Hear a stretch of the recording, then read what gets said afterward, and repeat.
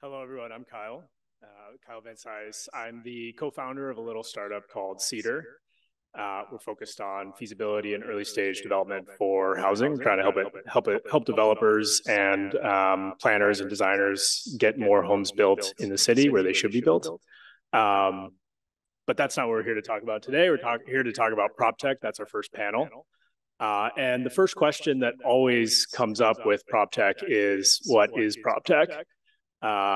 It's a question that I've spent the last year trying to answer. I'm not sure I have a good one, but luckily we have a great panel today that's going to give us a really great answer. I put together a few slides just to give you the most naive, most sort of unnuanced definition of PropTech possible, which is that if Con-tech is about constructing buildings, construction tech is about constructing buildings, PropTech is about maintaining buildings. Now, this is not accurate, but this is maybe the kind of way in to start to think about this. The reason that we're talking about PropTech in this panel and construction tech in the next panel is because this is a mode of investment that I think is quite new to the industry. And as Murali stated, it's an approach to investment that's also very, very different. Historically, like and we'll show this, we all love to talk and complain about how productivity has been flat in the construction industry in the post kind of World War II era. And I think there's a big reason for that, in that the industry invests about 0.5% of total revenue into R&D, right? And as you'll see, things are changing. And so this panel is really going to examine, and the next panel as well, the construction tech panel, what are the implications of that change in investment? But okay, yeah, so most unnuanced definition, a little bit more nuance, in that on construction tech, we're actually talking about the processes and the procurement of materials for construction. There's debate about whether design and sort of like early stage planning all the way through to kind of, turnkey, handing the building over, if that's construction tech or not, or if design and planning is in PropTech.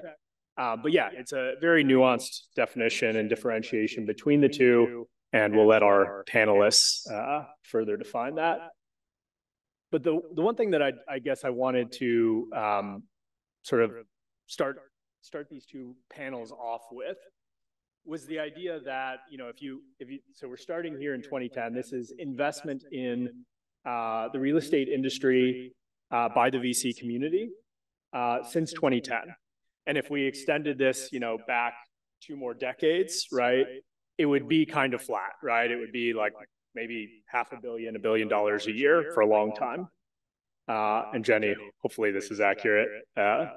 But it's been flat for a long time, right? And productivity has also been flat because, again, we've been investing about 0.5% a year in R&D. So we all love to complain about this productivity curve, and it's very accurate, right?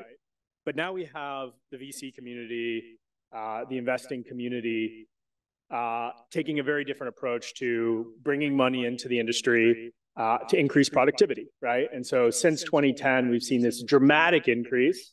And things were a little bit high in 2021. Market was a bit frothy, right? But if we just kind of revert to the mean, we would expect the VC community to dramatically change the way that this industry thinks about investment in technology. And the question is, what does that mean? Does that mean that productivity is going to kind of maybe slightly trend upwards, right? Or are we going to see in the AEC space what we've seen in almost every other industry, which is this kind of, long tail exponential growth that, is driven by the outcome-based approach that VC takes? And so again, I know our panel will really provide a lot of insight as to where they think this is going to go with all of this investment. The other thing I wanted to bring up, and I think Murali, like you sort of spoke to this really beautifully, but the idea of change as being either evolution or revolution. My background is in architecture. I did a lot of the kind of geometric optimization that Murali referenced at Perkins and Will. I did it at SOM. And every project was a revolution, right? Every project was going to change the world. We did projects like this. This was a a sort of super lightweight, concrete optimized exposition center in Shanghai. Did tons of projects like this. Every project, again, was going to change the world. The problem with that is that we sort of started over each time, right? We would do these incredible projects. We would build these insane grasshopper scripts, right, that were not scalable at all. And then the project would be over. We'd hand it off in SD, DD, and we would start over on the next one. And we would take some of the knowledge that we had, but for the most part, it was sort of a 0 to 1 process.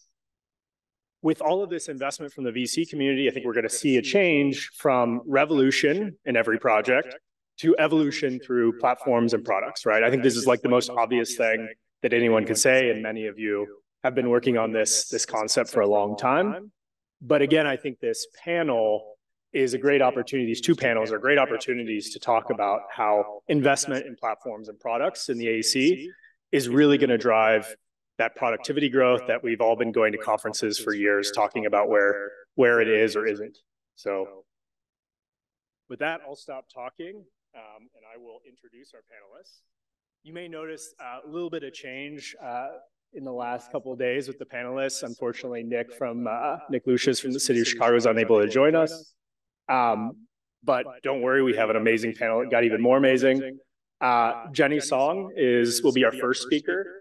And she's a principal with Navitas Group, which is the leading early stage, growth stage venture capital firm in the AEC industry and for the built environment. She leads investment teams with a special focus on housing, climate, and impact. And prior to Navitas, she was a founder herself and a Broad Foundation fellow. And she started her career as a consultant at Bain & Company here in Chicago. Our second panelist will be Ivo van Boekelen. I think enough New York there. Ivo. Ivo is actually Dutch, but anyway, he's a managing partner of the PropTech Connection, which is based here in Chicago, but also has partners in Europe. He has an extensive global network. He's really looking at PropTech as an industry globally. And has been a guest lecturer at MIT and Harvard. Our third panelist, which is new, is David Wiltz. He is the CEO and founder of Digital Master Planning, DMP, which is a full lifecycle management platform for real estate, which greatly improves the productivity of people and capital. Prior to that, he led Arab America's digital consulting practice and was the global leader for digital smart buildings. And then finally, our fourth is Matt Herman. He is a senior vice president at WSP and is overseeing the properties and businesses or buildings business, especially with a focus in the Midwest. And his work covers all aspects of the built environment, and he collaborates with architects, developers, higher education, and healthcare institutions, as well as public agencies, and works with WSP's other business lines to address complex issues in the built environment relating to energy, CO2, water, transportation, resiliency, policy, planning, and much more. So with that, I'll stop talking, and we'll let Jenny take it from here.